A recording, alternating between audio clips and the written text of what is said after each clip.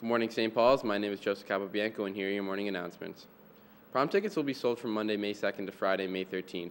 To purchase tickets, please see Ms. Bentavolia or Ms. Romeo in room 209 during 3C lunch. Tickets are $85. Due to the inclement weather today, the Act Now Committee's cleanup of Cawthor Bush is canceled.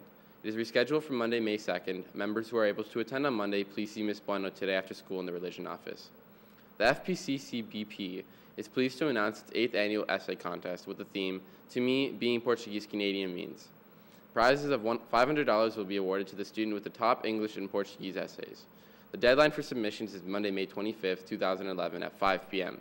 More information will be available on the school bulletin. Cast and crew of The Perfect Pitch are reminded of the following. Could all cast check with Mr. K concerning the headshot photos today? Could all cast members be ready with costumes on Friday?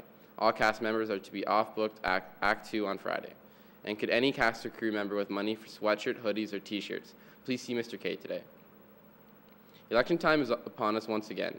On Friday, St. Paul's will be participating in the student vote, even though you may not be 18 years or older to be able to vote in the actual election. You'll have the opportunity to voice your choice on Friday during your homeroom class.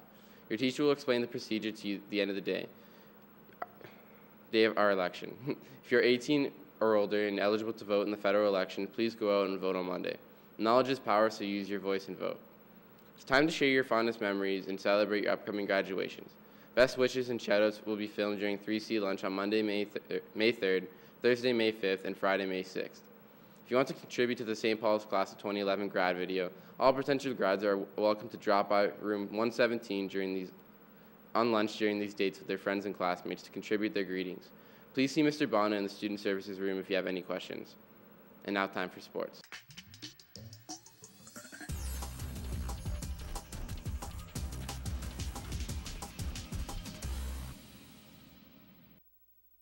Reminder to all members of the junior boys soccer team, there's a practice today right after school.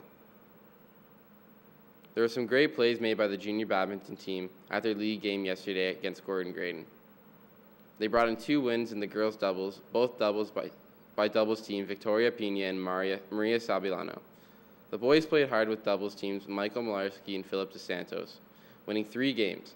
Doubles teams Nikos Koulas and Patrick Salrich winning 2 games, and doubles teams Christopher Chiparon and Sawyer Blom bringing in 1 win. Congratulations to the whole team for the tournament. Well played. See you all at practice on Thursday. Please excuse the members of the senior girls soccer team today from period 4 in preparation for their away game against St. Martin's. That's all for the Morning News St. Paul's. The song of the day is Sometimes I Wish by City and Color. Have a great day.